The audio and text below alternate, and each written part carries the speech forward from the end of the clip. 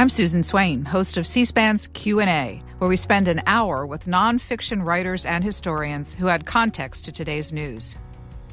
This week, you'll hear from Matthew Green, political scientist and author based at Catholic University in Washington, D.C. As the nation watches Speaker Nancy Pelosi lead the House, we asked Matt Green, an expert on congressional leadership, to give us a primer on significant past House speakers. Matthew Green, John Nance Garner, who was Speaker of the House from 1931 to 1933 and then became FDR's vice president, once said, "The Speaker of the House job is the hardest job in Washington." Do you agree? Absolutely, I agree. And what's interesting about that statement is it was made at a time when speakers had a lot fewer responsibilities and duties than they do today. So if anything, it's even more so that it's the most difficult job in Washington. Unlike the Senate majority, this position, the Speaker's, is named in the Constitution without a lot of detail beyond that. But I'm wondering, when the framers created the position, they were looking to the English model. What did they have in mind? Well, they were thinking about a kind of model of the speakership where it was a position that had some parliamentary responsibilities. So his job was to preside over the chamber and make sure the rules were being followed fairly.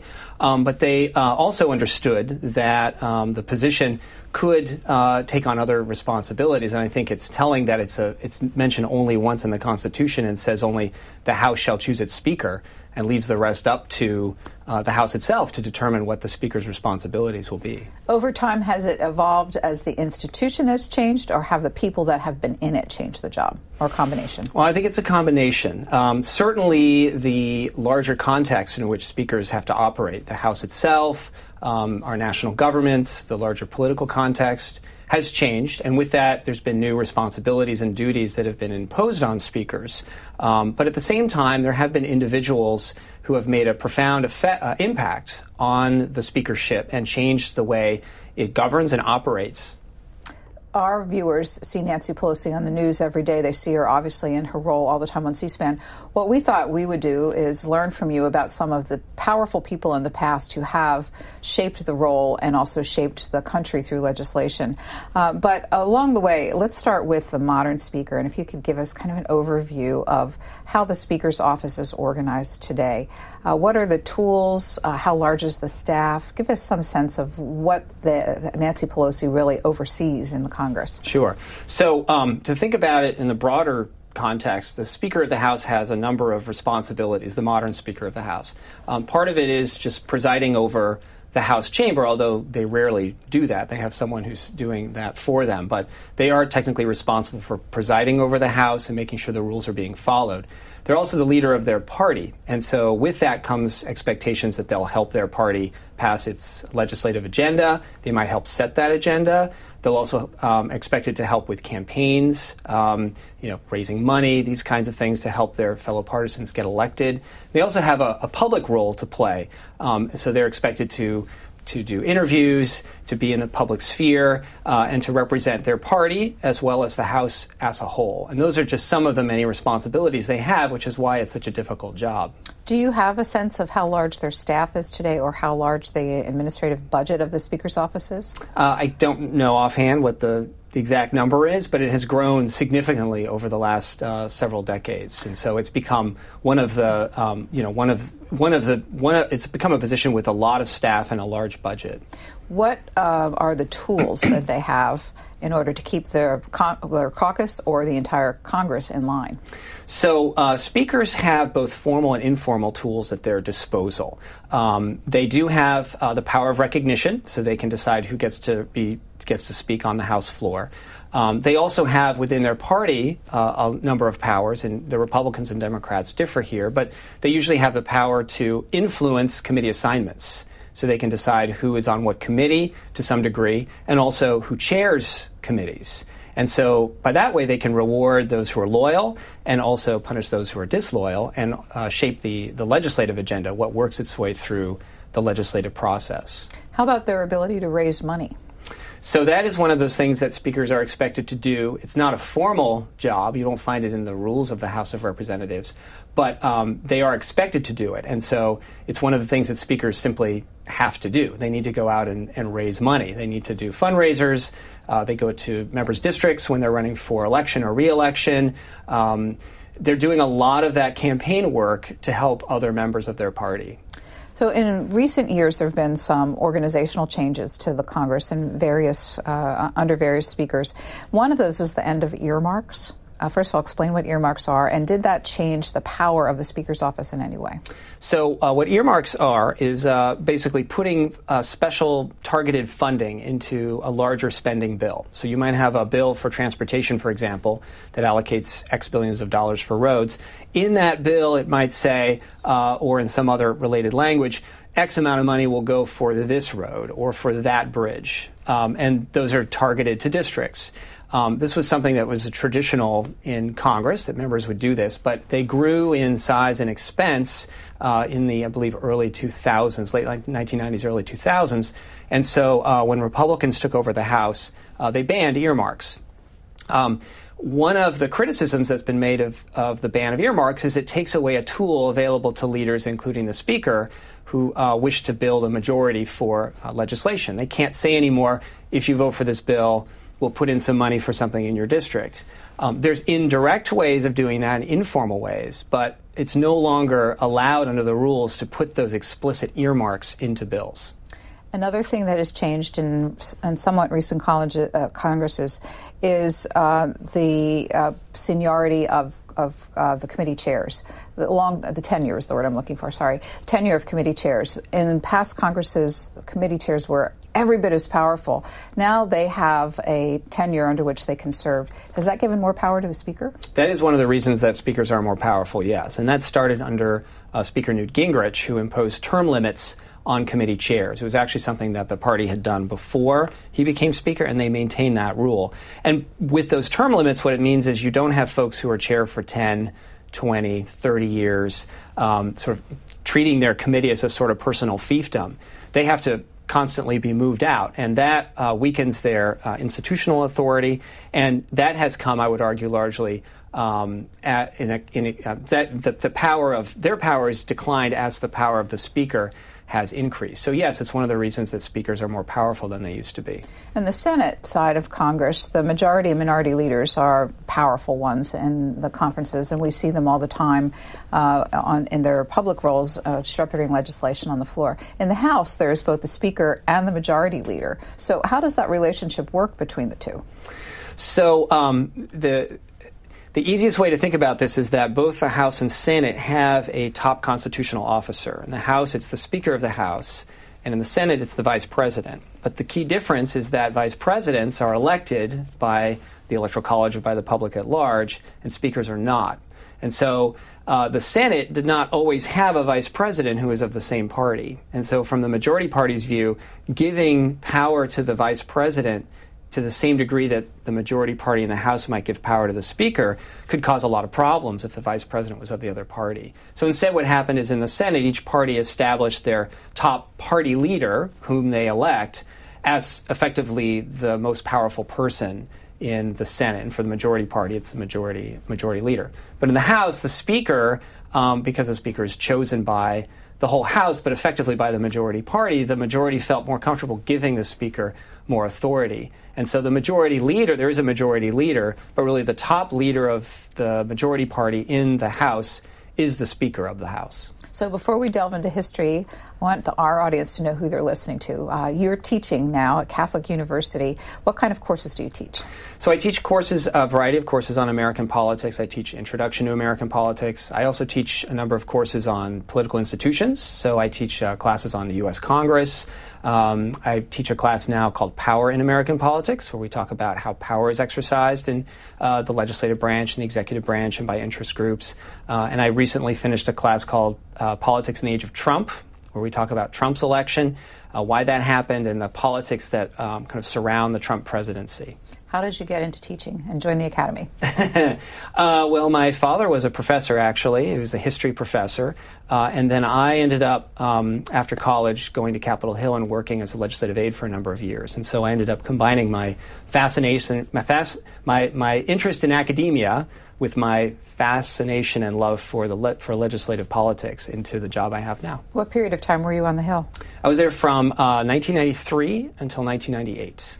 And how close were you to being able to observe leadership? And did that whet your interest in studying leadership? It definitely whetted my interest. I don't know how close I got. I wasn't working for a leader, for example, but I was there for the 1994 election, which was a phenomenal experience because the Democrats had lost control of the House for the first time in 40 years. So you really got a sense of how consequential elections can be when you see a switch in power, which I saw. I mean, I tell a story of walking down the Longworth office building hallway the next day, and you could tell who was a Democrat and who was a Republican by the looks on their faces. Right? The Democrats looked like death had passed over them, and the Republicans were jubilant. It was a really phenomenal experience. And then being there for Gingrich's early months as Speaker was another very, really made a big impression on me about the power of the Speaker. Well, he's on our list, so we're going to talk more about him later on in our conversation. But if people search for you, they'll find also that you are a participant in a blog called Mischiefs of Faction, which is all college professors, political scientists.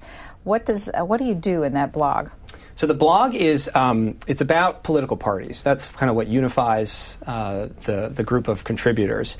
But what we write about are everything from the majority party in Congress and leadership in Congress to the Democratic primaries. Write about the power of the president, and then there's also contributions about parties in other countries, like in South America. How do parties work in different countries? So we all come from the subject in a different perspective, but the idea is what we're writing about is political parties writ large in contemporary politics. Where's the name come from? Mischiefs of Faction. It comes from the. I believe it comes from the Federalist Papers. I believe it was Alexander Hamilton. Well, I didn't invent the name. I'm pretty sure that's it. It's not a mischief of faction is the title. We'll send people in that direction, and they can find more about its origin. So there have been 54 people who have served as Speaker of the House over time. How many of them are history-making, do you think, percentage-wise? Percentage-wise, I would say, depending on how you count it, I would say maybe 10 to 15%. And what makes for successful or powerful speakers?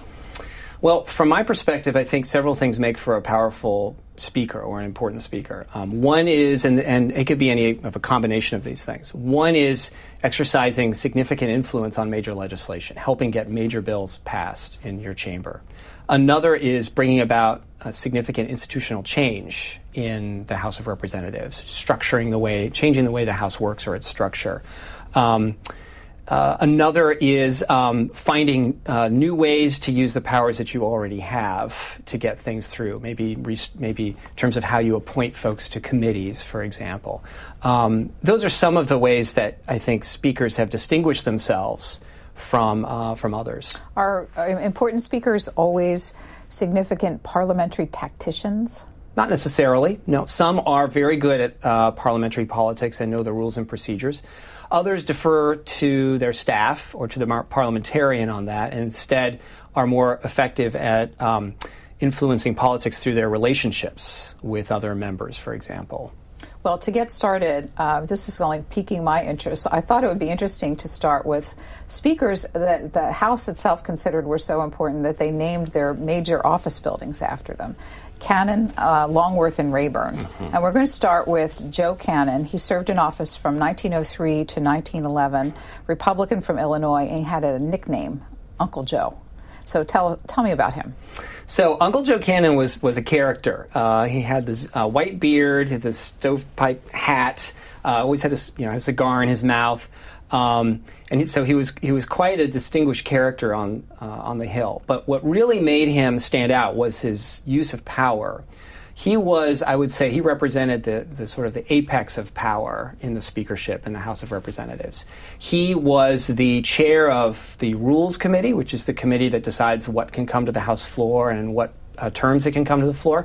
And there were only 3 members on the committee. So he effectively could decide what bills came to the floor and what didn't. It could be entirely up to him.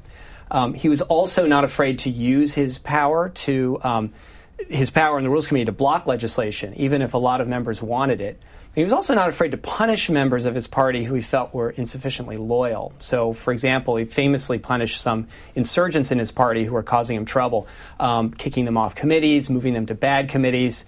He famously moved one member to the Committee on Ventilation and Acoustics, which is probably the worst committee you could be on in the House of Representatives. It does not exist today. It does not exist today, no. And so there's this story, it's probably apocryphal, but the story about a member of Congress at the time who got a letter from a constituent saying, "Can you please send me the rules of the House of Representatives?" And the congressman just sent back a picture of Joe Cannon. He was the rules of the House. So people who don't follow closely, today the Rules Committee is not presided over by the Speaker of the House. Correct. The Speaker does not serve on the Rules Committee and is not chair of the Rules Committee. The description of how he wielded power sounds counterintuitive to someone called Uncle Joe. Do you know how he got the nickname? I don't.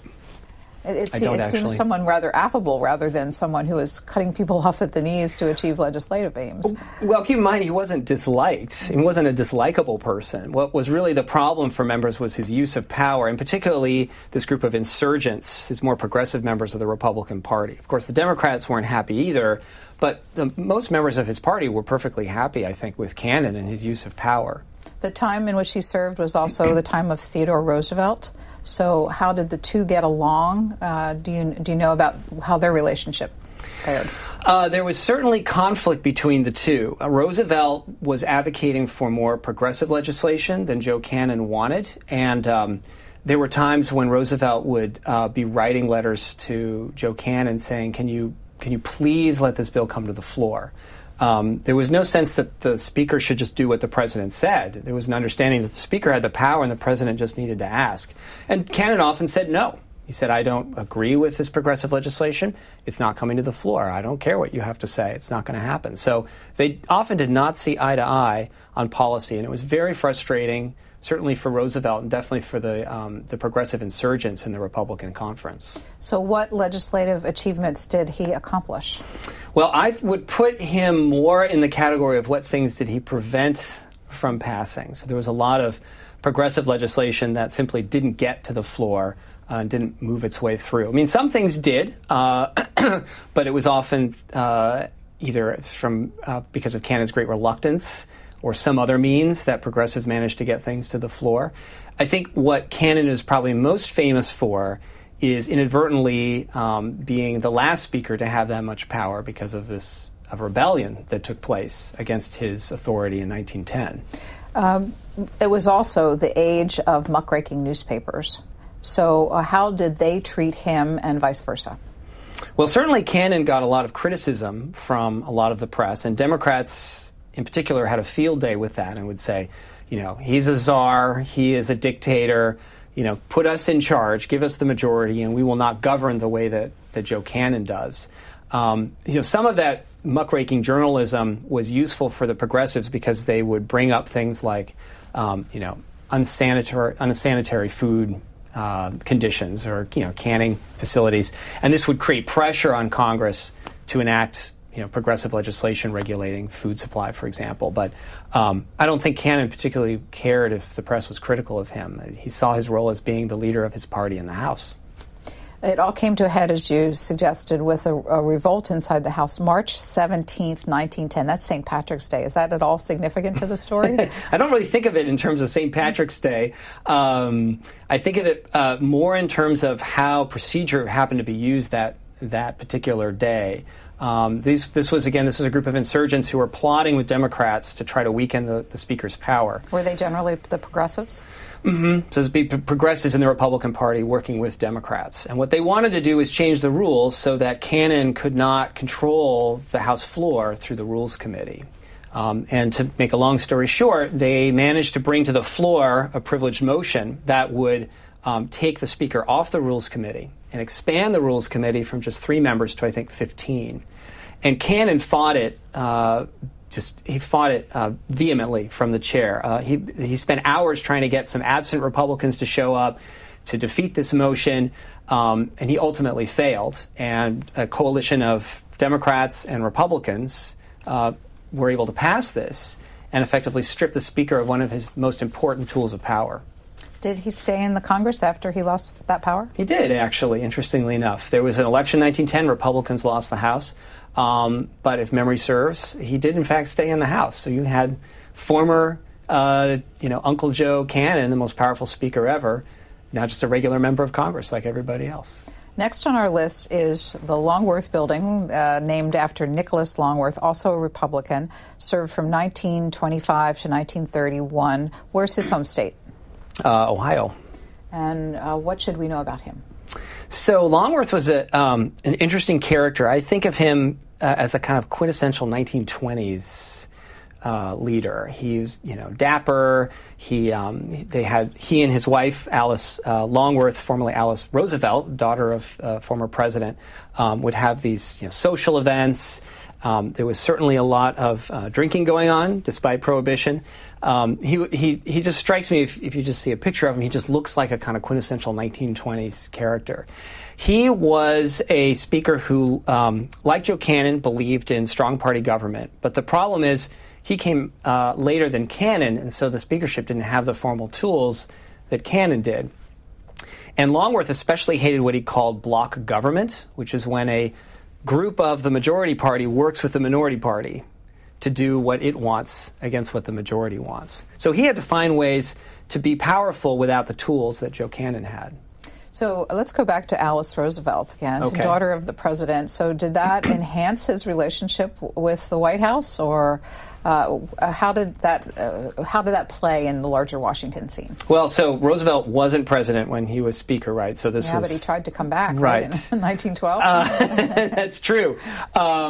I don't really know if it helped him or hurt him. I mean, Alice Longworth herself is quite a character, and we could spend a lot of time talking about her. She would represent the progressives, right?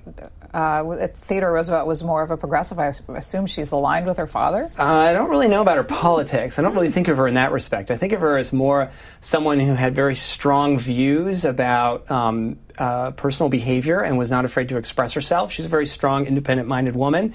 That certainly came from Teddy Roosevelt, who was himself an independent-minded president, and I think raised his children to be similarly inclined. The aforementioned John Nance Garner was around during some time in this Congress. I read about something that the two of them created called the Board of Education, where they brought members together.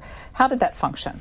So this was an interesting example of how you can be both a partisan leader, but also say bipartisan or more emphasis on cooperation. So even though Longworth believed very strongly in the Republican Party and that it should govern, he was not afraid to open his door to Democrats and to work with the Democratic leadership, including John Nance Garner.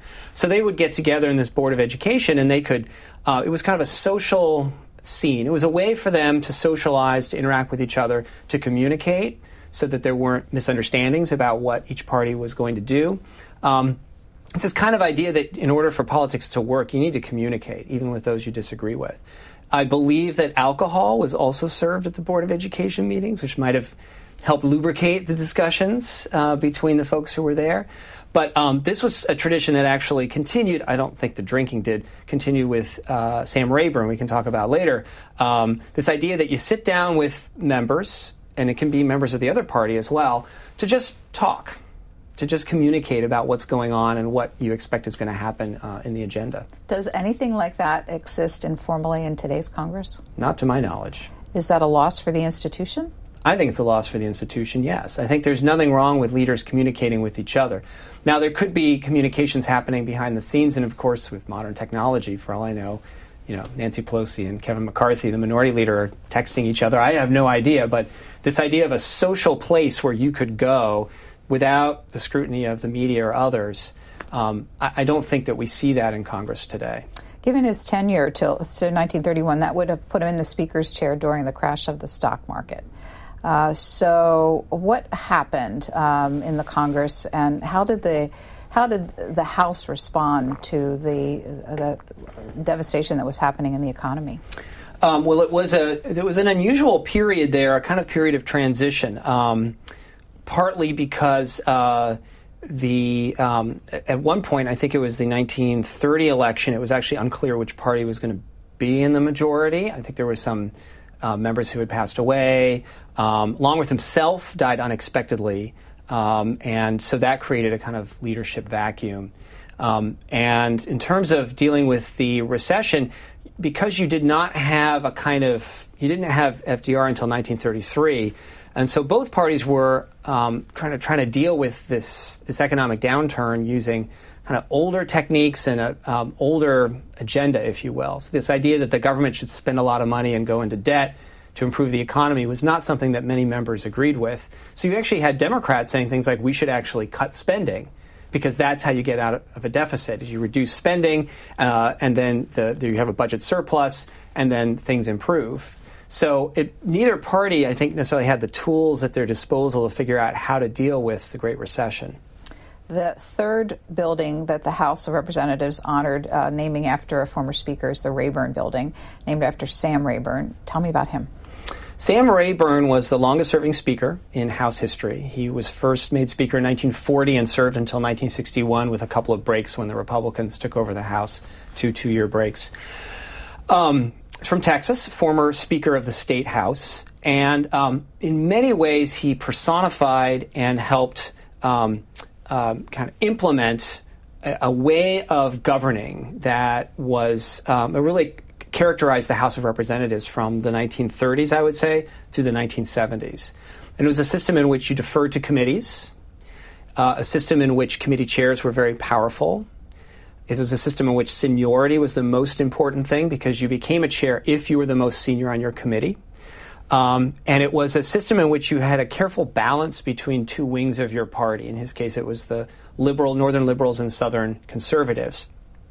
And it was, in many ways, a kind of small C conservative House. You didn't necessarily see the House doing a lot of major legislation. They would generally take the lead of the president, particularly on foreign affairs.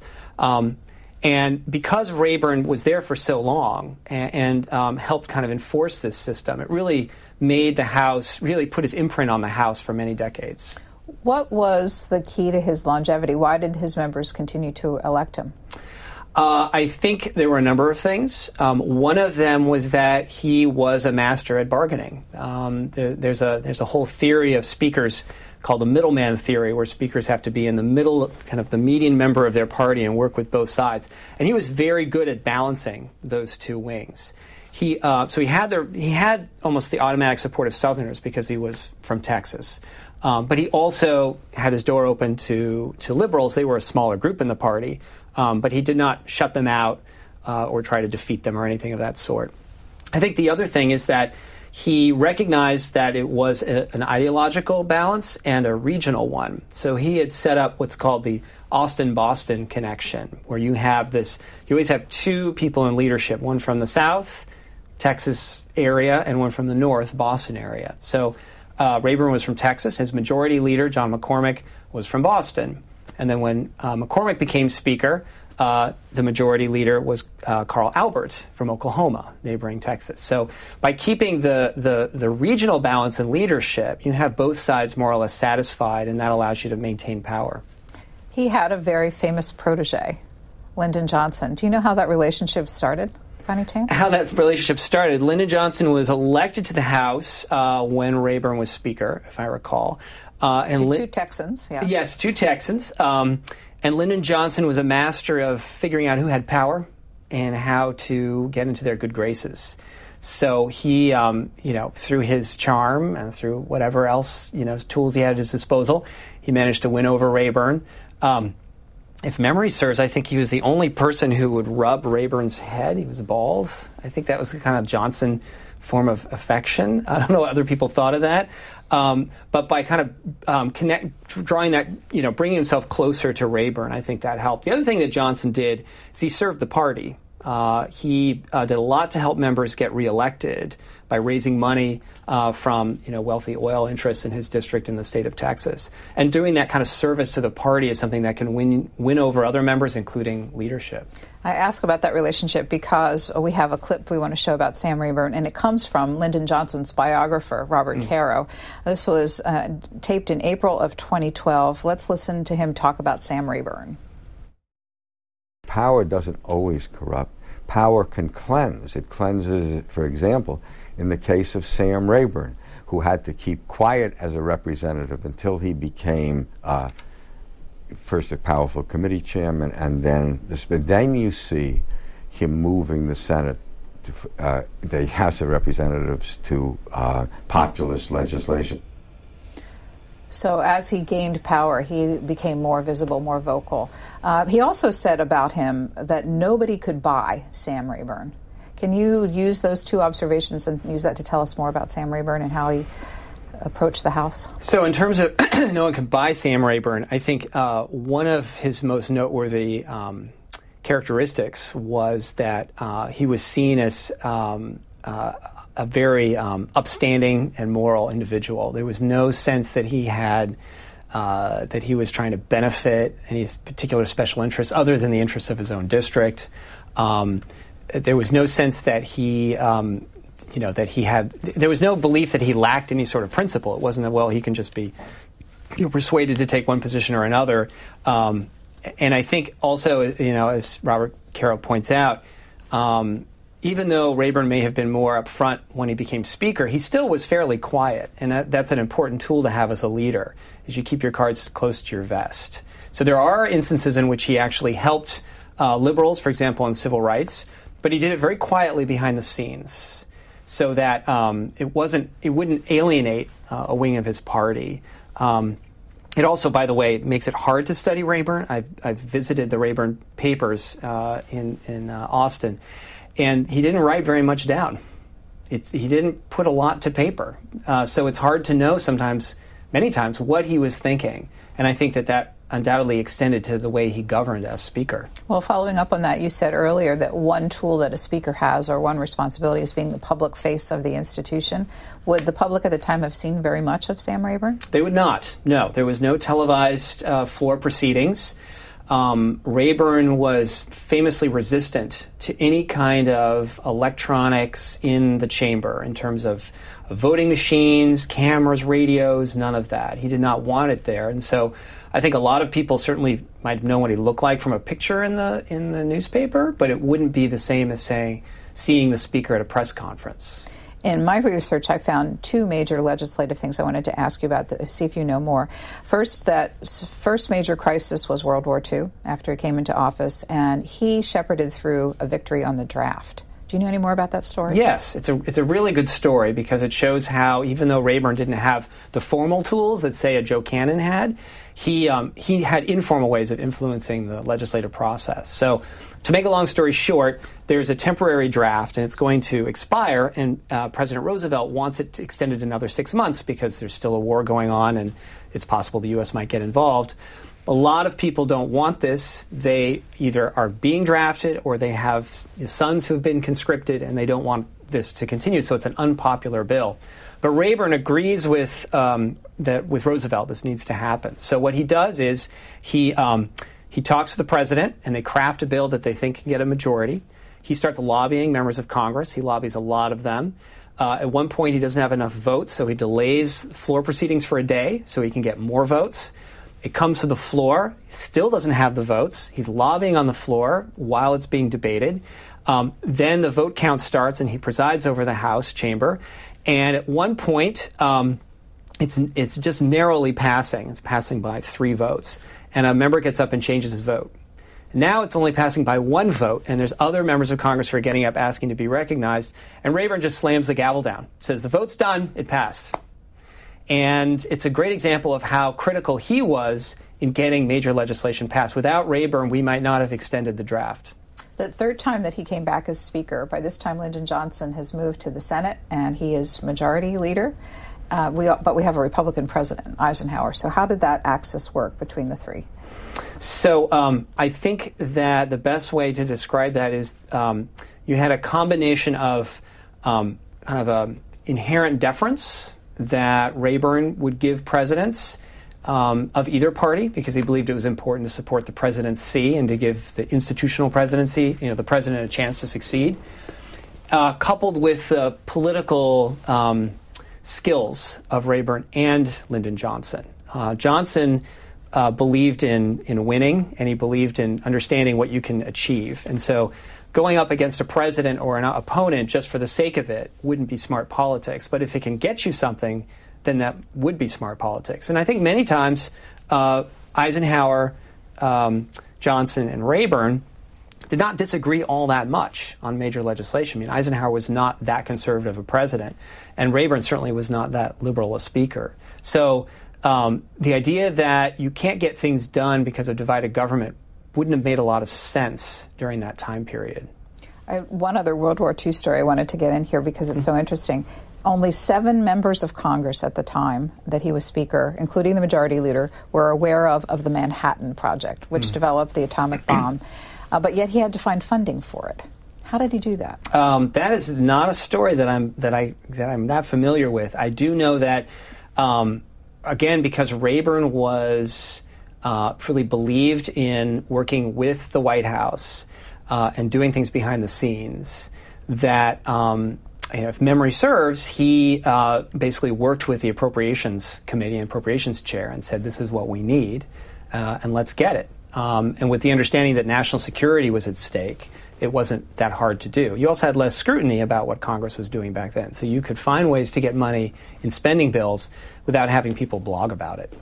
Interesting point versus today. I'm going to very quickly dip into history, only because this piece of videotape is so interesting. And I want to talk about Henry Clay, but only briefly because we're going to run out of time. Sure. But we found on the internet a Transylvania College seminar there in Kentucky in 2011, and they invited 3 people who have been Speaker of the House to talk about Henry Clay. I just want to play that for you and just get your reaction to it. Let's watch. Took you 12 years to become Speaker of the House. Took you 20 years. Took you 20 years. When you hear about Henry Clay becoming Speaker on the very first day, does it make you feel like kind of a loser? A slow learner. And if you look at the period from 1820 to 1860, there was no one person in the United States more responsible for holding our union together than Henry Clay. Right outside of what used to be the Speaker's office, it was the Speaker's office for Tip O'Neill, it was the Speaker's office for Jim Wright, and it is now the Speaker's office has moved to another location. But exactly right outside the door of the Speaker's office, in Statuary Hall, Henry Clay. He's looking very distinguished, very dapper, looking into the distance. And you try to imagine, says statesman leader, where is he looking? You know, the time that Henry Clay was served in the U.S. Congress, both as in the Senate and as Speaker, was an amazing time in the United States. I mean, the Kentucky, this is the frontier.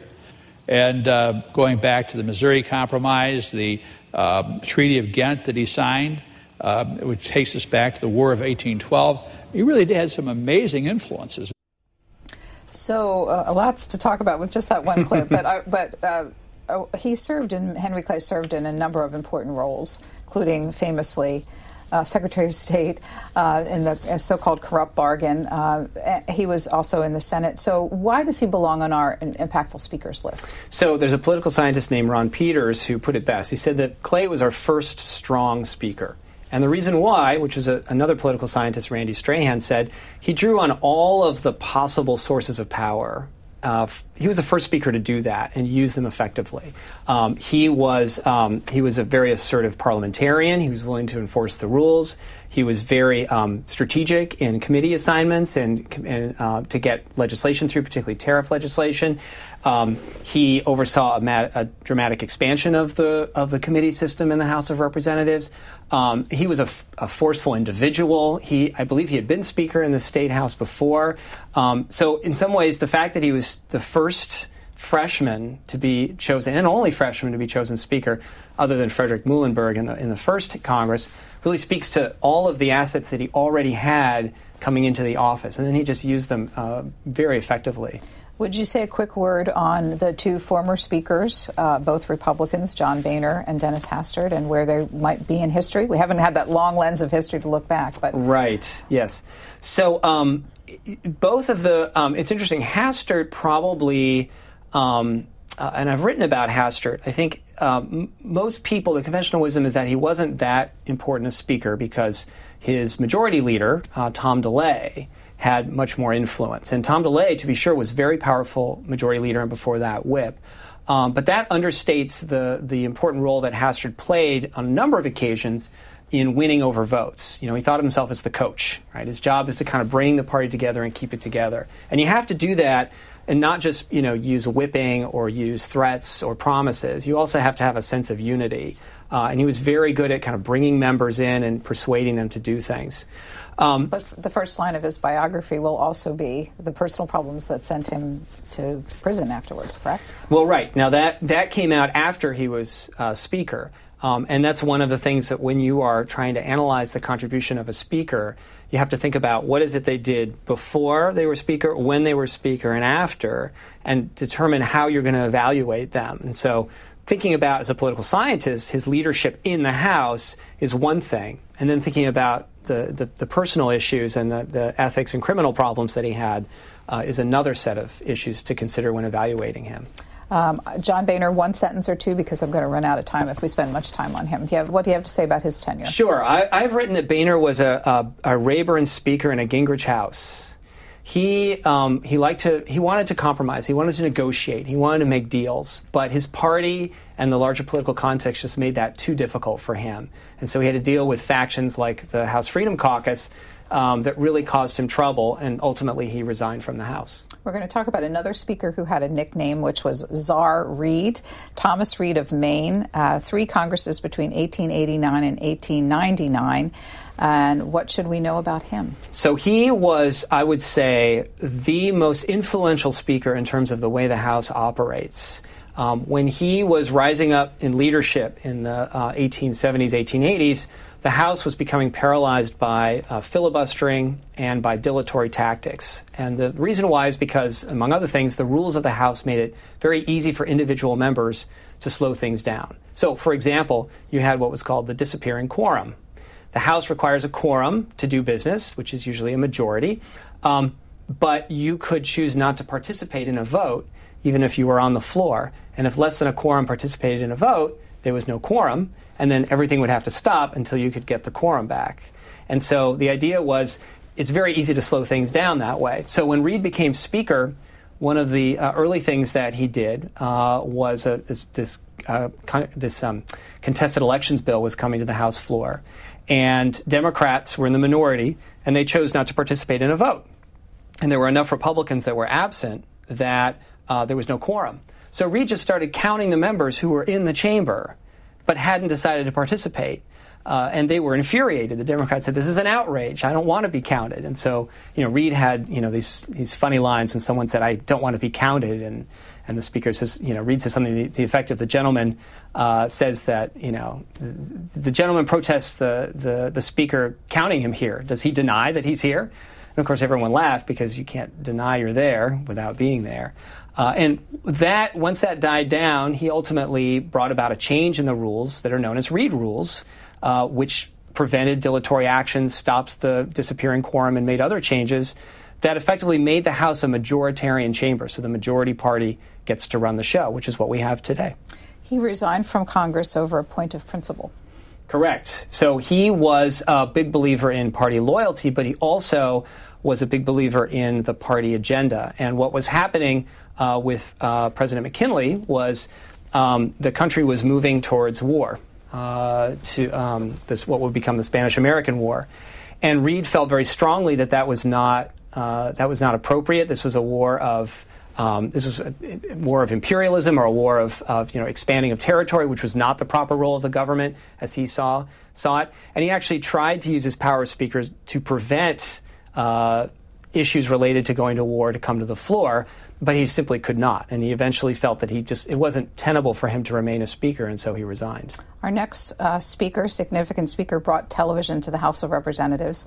Thomas P. Tip O'Neill, Democrat, served from 1977 to 87, the longest uninterrupted tenure. We had people that were longer that you talked about, but they came and went. Longest uninterrupted tenure, 9 years, 350 days, elected 5 times. What was his leadership style like? So O'Neill was, I would say, the first partisan speaker since Longworth, and definitely since Cannon. What had happened in the 1970s is the Democratic Party in the House was becoming more liberal, and the Southern wing was shrinking. And with that, there were changes that were being made to the rules of the party that weakened committees and gave more power to the Speaker and to the party as a whole. But the Speaker at the time, John McCormick, was not interested really in governing in a partisan way. It really, and then his successor, Carl Albert, somewhat more so, but still not, comfortable being highly partisan. O'Neill was the first to sort of embrace these tools and to encourage more rules changes to give the majority party and the Speaker more power. And so during this time, what you saw was an increased number of restrictive rules. So a bill would come to the floor, and the rule that went with it would maybe limit the number of amendments that were allowed or limit the debate time that was permitted. And that was usually more harmful to the minority party, to Republicans. And so gradually you see more power being centralized with the speakership and with the majority party at the expense of the minority party. Now, having said that, Tip O'Neill was also, he's also a very likable person. He was a very social person. He was known for just sitting on the House floor while things were going on, to just kind of get a sense of what was happening. And any member who had any issues or problems could come to him. So that was one of the reasons, too, that he had some degree of popularity with members of both parties. Both he and his Republican counterpart, Bob Michel, led caucuses in the House that were the post-Vietnam era of politicians, and younger, more technology-oriented. Were their leadership styles akin to the people that they were trying to oversee?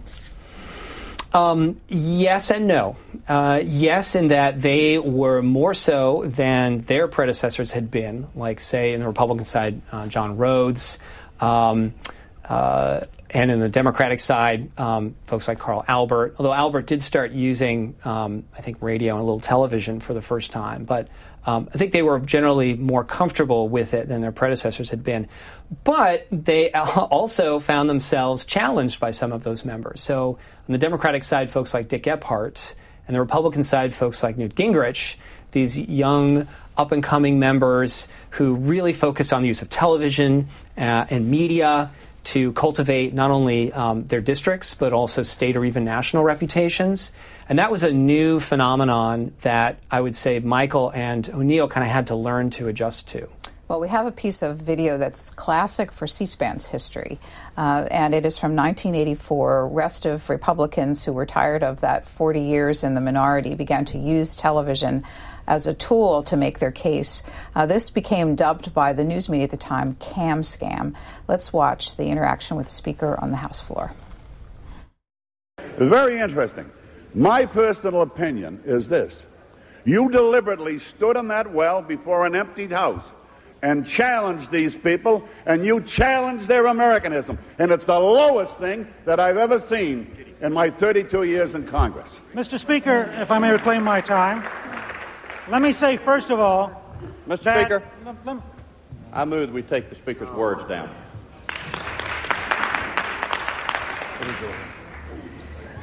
So people won't understand what it means to take the Speaker's words down. How significant was that? At the time, it was highly significant. The rules of the House require that all members follow decorum in what they're saying. You can't insult people. You can't accuse people of things. You can't question their motives. And for the Speaker of the House of Representatives, who's supposed to be in charge of the decorum of the House, to break that rule was significant. His words were taken down, although the punishment which would have been to not be able to be on the floor for the rest of the day, the Republicans graciously said we won't impose that punishment. But it was unprecedented, really, for a Speaker to have their words taken down.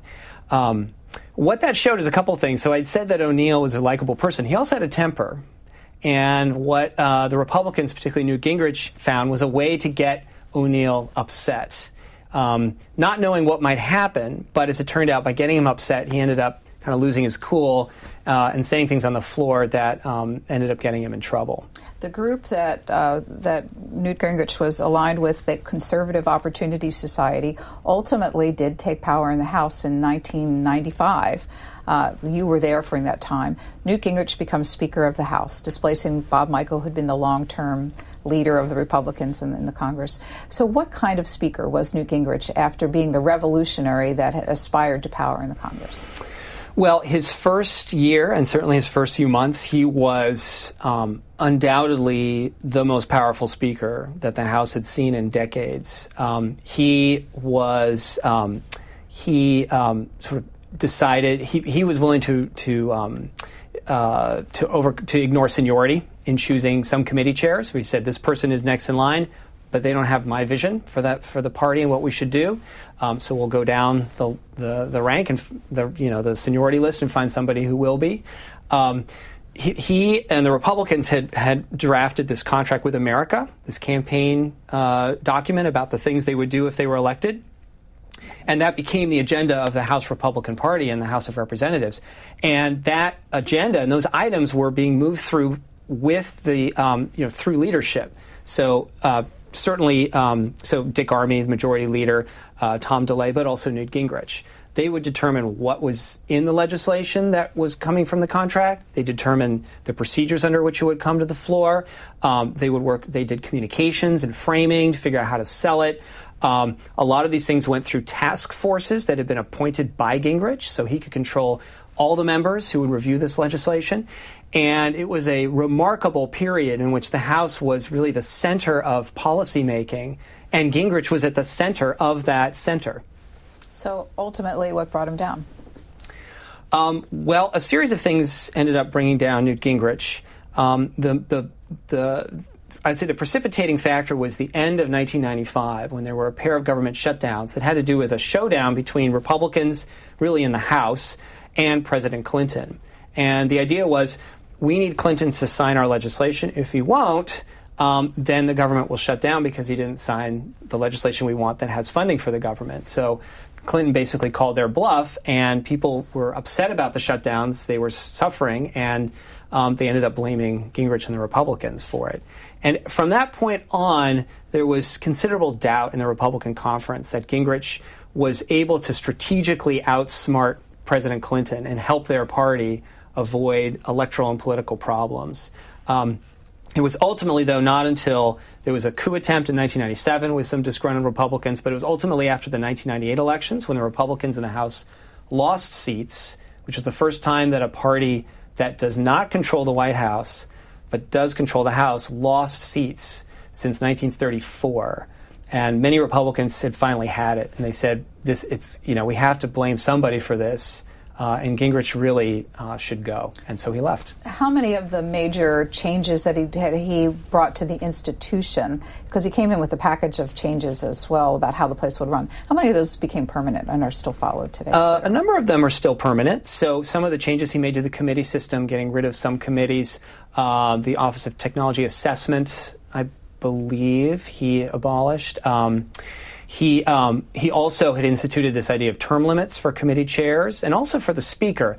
That one didn't last under Hastert. They got rid of it. But this idea of term limits has remained a potent one in the House. He also had started experimenting with televising the Speaker's press conference. Yes. At the beginning. That didn't last very long. It did not, because that is a difficult environment in which to control your message. And reporters would ask him things that, sometimes Gingrich would say the wrong thing, and suddenly it's on camera, and you can't undo it. I would say other changes, I would say, frankly, besides the idea that the Speaker really should be at the center of policymaking, which in many ways we see today, I think one of the most important changes was changing how the House operated. So one of the things they did is they did an audit of the House of Representatives and found there were a lot of financial irregularities, things that were not done professionally. And so they streamlined the process and made it more professional. And that really, I think, was, in my opinion, one of the most important and long-lasting changes that Gingrich and fellow Republicans brought to Congress. Well, we have about 5 minutes, and I want to spend those on Nancy Pelosi. She's guaranteed a place in history as the first woman to lead the House of Representatives. She returned to power after losing it once, a third speaker to preside over a presidential impeachment in our history. When historians begin to assess her term, even as it's still unfolding, what are the kinds of things they'll be looking for? I think they'll be looking at a number of things. One of them is her legislative leadership. So she has been very much involved in some major legislation that's been passed through the House of Representatives. Exhibit A would be the Affordable Care Act, or Obamacare. And her involvement in crafting the legislation, negotiating with different factions in her party, figuring out how to get the bill through the House, particularly when the Senate Democrats lost their filibuster-proof majority, negotiating that with them, with the White House. She was a major player in that. I think they'll also note her incredible and dogged determination to help her party in campaign politics. I mean, her ability to raise money and to visit districts is just phenomenal. I don't know where she gets the energy to do that, frankly, but she's been doing that consistently as Speaker. And related to that is her ability to keep her party together. There have been differences, there have been divisions, but she manages to find a way to keep the different factions in the caucus together when it really matters. And whether it's her ability to count votes or do favors for members, I think those kinds of things really set her apart from a lot of speakers of the House. Our last piece of video is very recent, February 6th, and this is the State of the Union night. Let's watch. I tore up a manifesto of mistruths. It's very hard for us to get you to talk about the issues that we are working on. He misrepresented all of that. It was necessary to get the attention of the American people to say this is not true, and this is how it affects you. They're vicious and mean. Vicious. These people are vicious. Nancy Pelosi is a horrible person. And she wanted to impeach a long time ago when she said, I pray for the president. I pray for the president. She doesn't pray. She may pray, but she prays for the opposite. But I doubt she prays at all. Morning after the State of the Union, were famously the image of the Speaker at the end of the speech tearing the president's speech, the copy that she had apart. So I'm wondering, in history, the animosity between these two leaders, has there ever been anything like this that you studied? We've come a long way from the days of Sam Rayburn and Dwight Eisenhower, this idea that you work together, even if you're in separate elected institutions. And this idea that the Speaker in particular should be deferential to the President. I mean, that's just not what we're seeing now. There's a way in which that is a sign of healthy, vigorous partisan differences, right? If you disagree with the President or you disagree with the Speaker, you shouldn't be afraid to say so. But I think, and this is what troubles me, and I've written about this, there are certain ways in which our elected officials, we expect to kind of share some common agreement on issues, or at least a sense that they have these important roles to play, these institutional roles that should rise above their policy differences. And I think that what happened at the State of the Union address and how each of the players have reacted shows that things like the State of the Union address aren't serving the purpose that they used to. It's not a way for the public to see our elected officials coming together and saying that there are problems we need to solve, but more of an avenue for each of these players to kind of say, I'm right, the other side is wrong, either through what I say or through the gestures that I use. And that kind of thing I personally don't think is healthy for the Republic. Matthew Green, the author of a number of books about congressional leadership. I read you're working on a biography of Newt Gingrich's tenure. Is that correct? Yes, with Jeff Crouch, who's a professor at American University. And when will that be out? Soon, I hope. We're wrapping it up now. And also a teacher of students at Catholic University. Thank you for taking us on a walk through history. I think we could spend an hour on each one of these people, but thanks for giving us the top line on these powerful speakers and how they affected our country and also the institution. It was my pleasure. Thank you. Thanks for listening to C-SPAN's Q&A. Subscribe wherever you get your podcasts, and you'll never miss an episode.